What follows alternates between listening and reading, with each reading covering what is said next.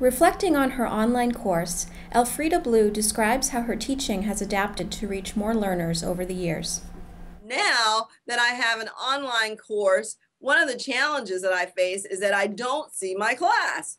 And consequently, students are coming into the online course with many levels or different ranges of understanding about technology. So what I have realized over the course of a few semesters of doing this is that providing them with videos really helps them to process how to access various resources. I make a video and say, okay, this is how you find the article that you need for class, or this is a video on how to post your blog, or here, watch these steps as on my screen to see how I might access Blackboard for people who are first-time Blackboard users. So I have found that providing videos, particularly for my online course, has really helped students to understand the process of getting into things relative to the course.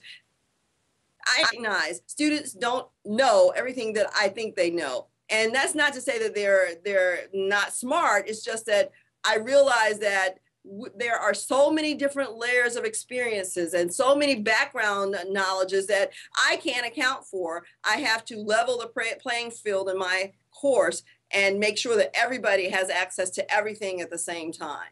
Nobody has to use it all, but they can use what they need. And if they find themselves caught in a lurch, they can go back and refer to the video, and then they'll be able to move forward successfully.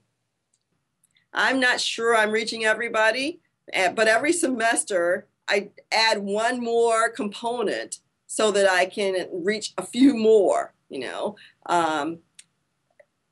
Before I had the videos for one of my courses to guide students through the process of learning how to access resources, I had a lot of emails about, Dr. Blue, what is this? Dr. Blue, I can't find that. Dr. Blue, my computer's not working. But when I went through and added the videos, I realized immediately that students were becoming more successful and independent as a result of them. So I am very thankful for that. But I don't know. I think what I find myself doing is being willing to try things that I had not tried before, being open to new options or questioning what I'm doing. I want to be a better teacher. I don't want to be the hindrance to stop students from learning.